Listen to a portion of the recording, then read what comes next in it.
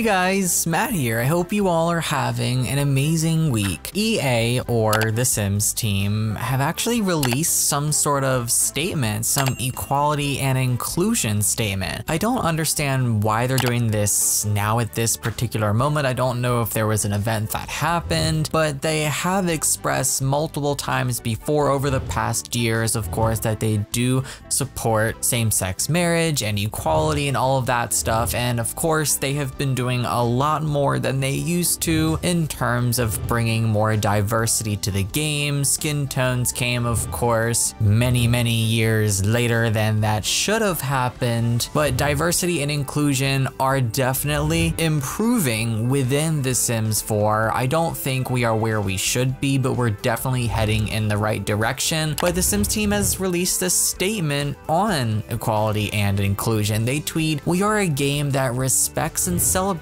the diversity of life and the ability to love who you want to love. We stand proud as a part of Electronic Arts to support the passage of the Respect for Marriage Act, which ensures marriage equality for all." And they do provide a link here. "We are proud to join the HRC in supporting the Respect for Marriage Act so that our people and our players feel included and welcomed to be their true, authentic selves." This is a good thing. Definitely happy about it, but I guess I'm just a little confused as to why this is being tweeted out now. Is there some sort of world event that's taking place that would warrant a statement like this? No matter what the case is, this is a good thing, and I'm definitely happy. Let me know what you guys think about this down below. That's gonna be it for this video. I love you guys so much. Take care, and happy simming.